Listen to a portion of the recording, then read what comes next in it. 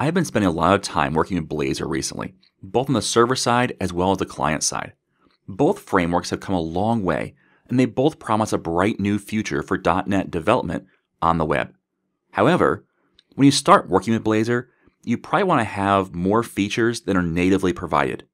This is common since Microsoft provides the framework, but then lets you build the custom items you want.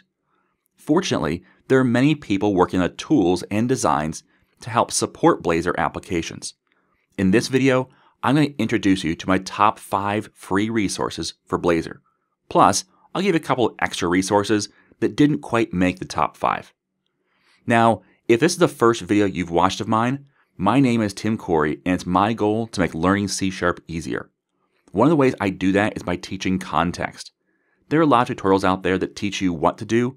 I go a few steps beyond that to show you when to do it, why you should or should not do it, what pitfalls to avoid, and what the best practices are. Basically, I get you ready for the real world. If that's the type of training you're interested in, subscribe to my channel and hit the little bell icon to be notified when I release new videos. Now, if you find that you want even more Blazor server content, I did just release a course recently titled Blazor Server in Depth. It covers a ton of ground, from learning all about the parts of Blazor through authentication, data access, and even deployment. The link to the course is in the description, along with the links to all the resources that I mentioned today. Okay, let's get started with our first resource. The first resource is called Matte Blazor, which is material designs components for Blazor.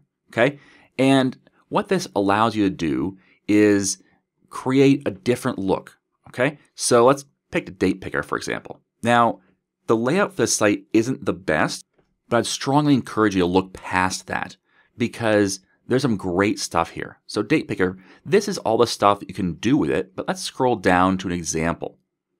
Here's an example of our date picker. Notice how nice that looks.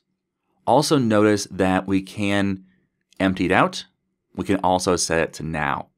So really nice features here. Also time, minimum, maximum, minimum and maximum, seconds enabled. There's a lot of stuff you can configure in there, and you've got examples for all of these. The same with file upload. We have drag and drop, we have read contents of the file, and so on. So there's a lot of stuff in here that you can work with, text fields, the different ways of doing text fields, and it's all done in the material design style. So if you're into material design or you like that style, then this is a great component for you. Also note that there is the ability to theme this, so you can change the color and it will change the entire theme. So really cool stuff there. So that is matteblazor.com. The next one is if you're into charting. So Chart.js is a great tool for JavaScript. But what if you wanted to use just Blazor and not use JavaScript directly? Well, no worry, we have Chart.js for Blazor. Now, ignore the little bit of a typo there, Chat.js. It's not Chat.js, it's Chart.js. But we have your simple charts, you have your horizontal charts, you have your time charts, you have your pie charts. Basically, if you can think of a chart, there's probably a chart here for it. All right? And this allows you to play around, to see how it works, and then to get the source code for it as well. And the source code is right there. So really cool stuff that you can work with. Actually, that's just the data for it. But really cool stuff to work with, and that's been currently supported and is continuing to be supported. So if you need charts, this is the place to go. Now, these next 3 of my top 5 are bigger and bigger. Okay, so the first one is DevExpress Blazor, and it provides 15 UI components to work with Blazor. And this, of course, is free. All of these I'm going to show are free. So this is the first kind of component set I'm showing you. And there's some really cool stuff you can do here, from a nice data grid, a scheduler, charts, pivots, and all the rest. Now, just note, one of the things that I've found with any of these component libraries is that when you have components, these developers make it look great. But for me personally, I don't have as many skills in the design area as they do. And sometimes when it comes out, it doesn't quite look great. Or maybe their stuff looks great, but if I want to add my own stuff that's not in their components, it doesn't look as good. So just note that that may be an issue, and to think through how to add your own stuff with it so that you can kind of blend those styles. So it might take a little extra work to blend those styles, but the end result is definitely worth it. So they do provide a lot of editors as well. So that's DevExpress, and they provide a free set of utility or components for Blazor. Next up is Radzen, and this is a great looking set of components.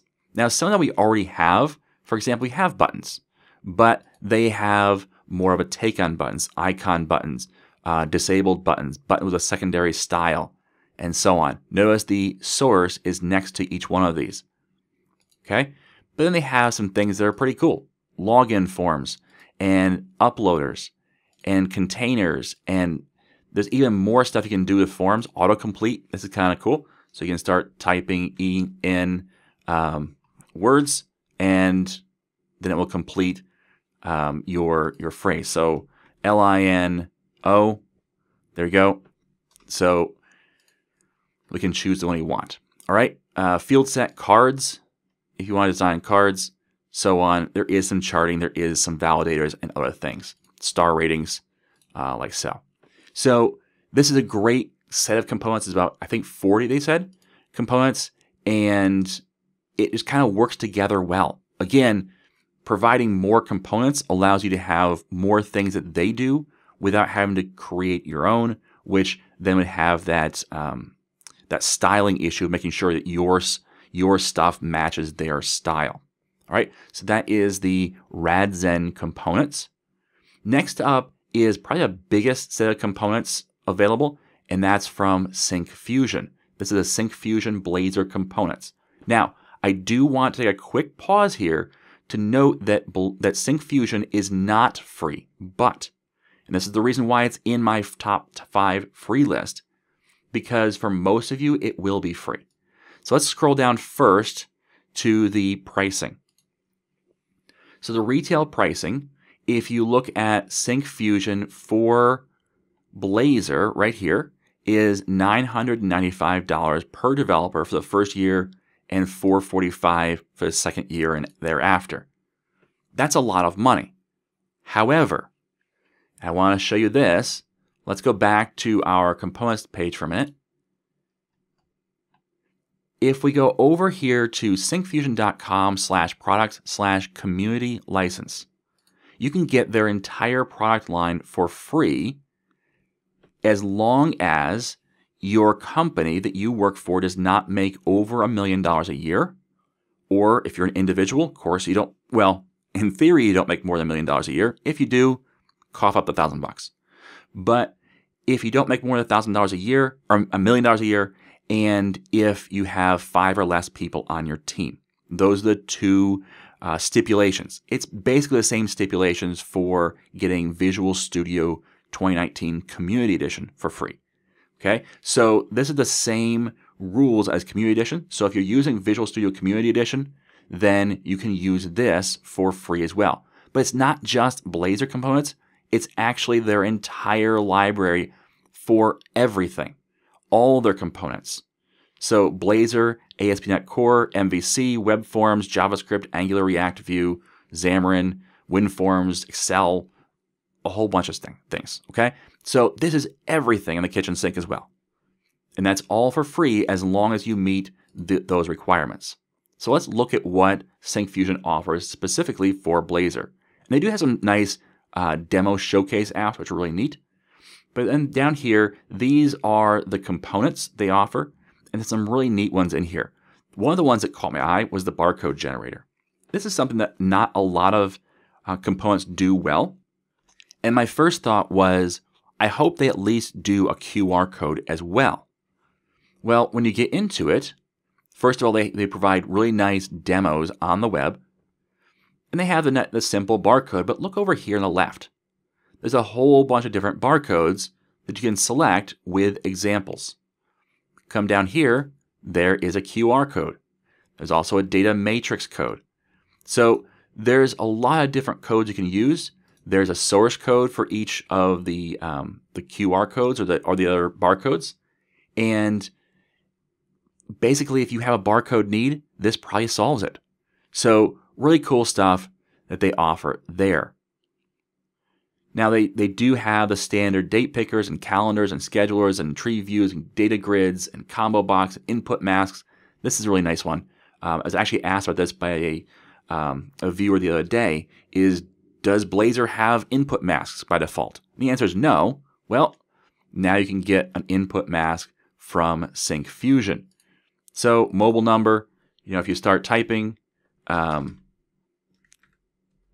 there's your mobile number, which is not really a number, but that gives you your nice mask with the dashes, even though you're just typing in the numbers.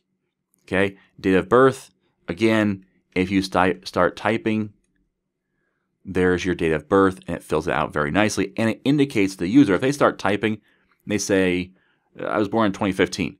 Well, no, you have to give me all 4 characters, not just the first 2, or all 4 numbers. So product key, same thing. If you're going to start typing, here is the layout that a product key would take. Okay, so nice mass text input. So this is Syncfusion. They've got a ton of stuff here. They do have a PDF viewer. This is kind of neat, that you can add as well, that allows you to view PDFs. They even have form filling PDFs. So if you have a PDF that's got a form in it, you can start typing out a form and filling in the information. Okay, so that's pretty neat. All right, and that is Syncfusion's Blazor tools. Again, Syncfusion doesn't just provide Blazor tools, it provides tools for a lot of other things as well. And while it's not free if you work for a larger company and you're using it for your company, that it is free for you personally. So let's just say you work for a large company, but you're not doing development for them. Or even if you are, you're not doing development with Syncfusion for them. But you want to do some personal stuff at home to build up your portfolio, or maybe even to do some side work with clients of your own. Well, you can use this for free because it's not under your company, it's under you personally. So you can't do it for your company if your company makes more than $1 million. That's the big key here. Don't try and rip them off. They are doing something really, really positive, and I encourage you to respond in kind. Okay? So don't try to rip them off. So those are my top 5. We have material design, we have Chart.js, and then we have the 3 component libraries, one from DevExpress, one from Radzen, and then one from Syncfusion. So that's my top 5, but I have a couple more that didn't quite make the list, and I think that they should be at least mentioned. And the first one is this Blazor Extensions. And this is the NuGet page for it. It doesn't have a great landing page with the showing off what all these different extensions can do, but they have a total of 7 packages here, and most of them you probably won't use. For example, Web USB is really neat, but it's not yet supported on most browsers. It's just supported on Chrome for Android and Chrome for the desktop mostly. But that allows you to talk to USB devices on the computer that you're connecting to. That's kind of neat. But the one caught my eye really was this blazor.extensions.storage. This is really neat. It works with local storage and session storage, and you can interact and save data to a client from Blazor. Okay, so that's really neat. We also have more information or more connection for SignalR. We have some more work with logging and even work with the HTML canvas to do things like drawing on the screen. So really neat stuff. They do have some things like notifications, which are not quite ready for prime time. The version is 0.1.3, so it's not quite a 1.0 yet, but there's some neat stuff going on here. If you decide you want to use one, just click on it, and then under Setup, there is great documentation. So here's how you set it up, here's how to use it, and here's how to inject it on a page. I mean, it's all laid out right there for you. So great stuff here. especially around the storage and logging. So with that, the other one is this Blazor context menu. This is one that was interesting to me because I never really thought about having a context menu with Blazor. I always think of Blazor as a web framework, and so I always think only left click. But what about right click? Normally when you right click on something, you get the typical browser menu. But what if instead you right clicked on it and you got your own list? That's kind of cool. For example, if you have a grid, right click on something and say, hey, I want to reload that grid. Wait, you know what? I want to delete this row. Wait, actually I want to set this as vacation or this is dangerous. All right. So neat stuff.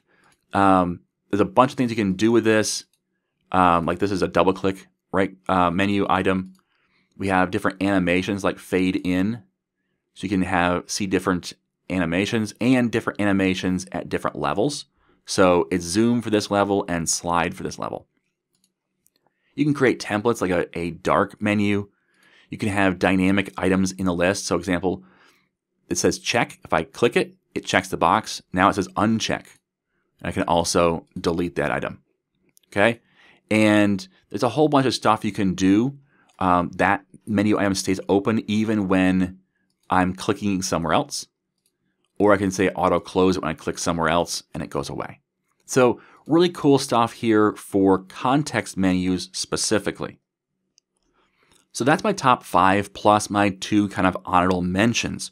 I would love to hear what your thoughts are, which ones you like or use, and which ones maybe that I missed or didn't include in this list. Now just a quick note, I'd love to have you leave in the comments which ones I should include, but try not to put a link. And the reason why is because YouTube filters out links. And so you probably won't be able to get your link onto the screen. I might be able to catch it in the spam filter and bring it over, but I get a lot of spam and so I might miss it. So just note that it'd be better to tell me what it is rather than have an actual URL link to that item. Okay, but I'd love to hear what your thoughts are, which ones you like, which ones you want to use, and which ones you want to see me add to a future list. Okay, thanks for watching, and as always, I am Tim Corey.